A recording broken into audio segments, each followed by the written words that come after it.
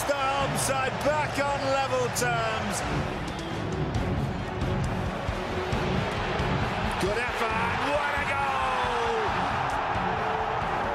goal! Grosskreutz given just a little too much time, scores what actually is his first goal of the season. Amazing.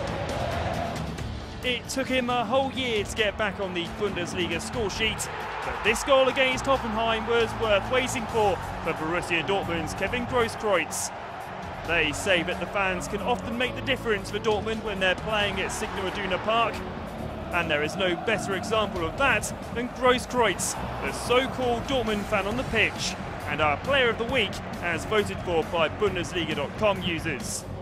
Never one to miss out on a challenge, Grosskreutz is the man who never stopped running.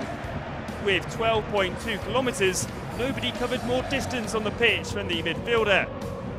His majestic equaliser triggered a magnificent spell of 3 goals in 5 minutes for Dortmund, with Henrik Mkhitaryan and Lukas Piszczek scoring soon afterwards. Grosskreutz led the way in Borussia's 3-2 victory. Congratulations, King Kevin. You're our Player of the Week for matchday 33.